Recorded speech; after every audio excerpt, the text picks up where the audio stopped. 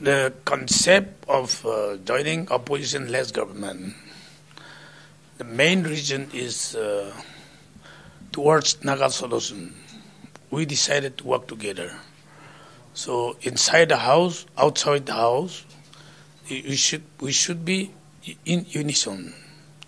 So when the concept has come up, we agreed with the concept of this having opposition-led government, because this has happened during my time also, when I was Chief Minister. And we managed to make one approach to Government of India.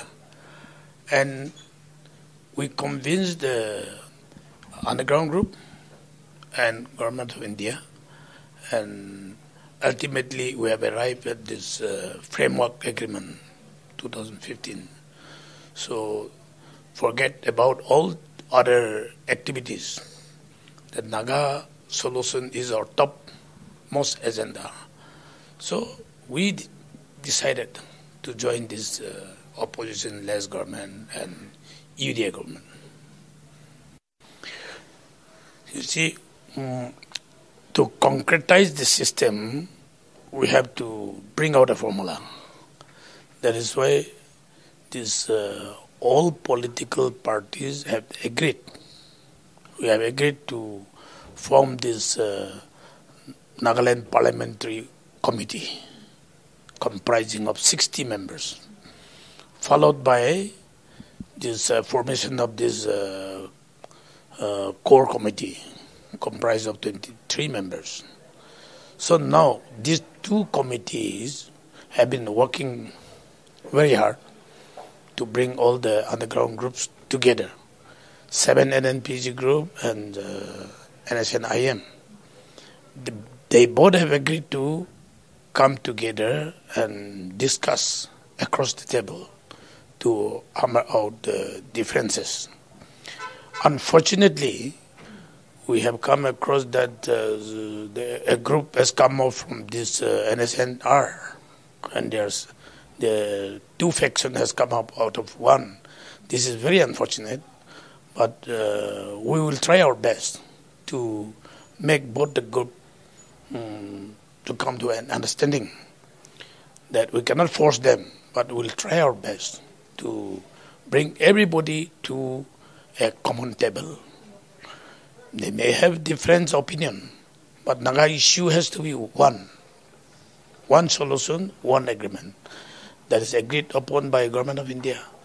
So whatever group they have here should agree to the proposal given by Government of India and the negotiating group, so that no one should differ from each other.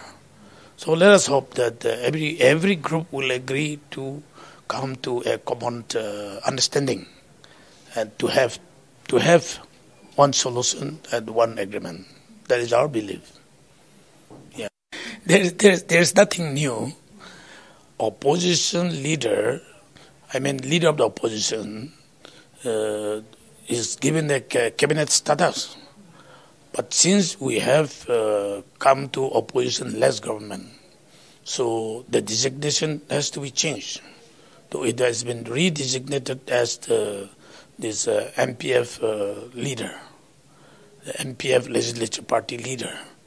So the same status continue.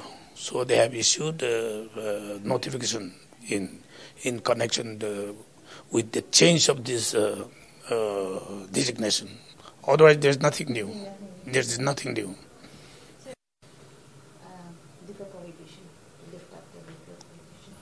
This we have not discussed yet.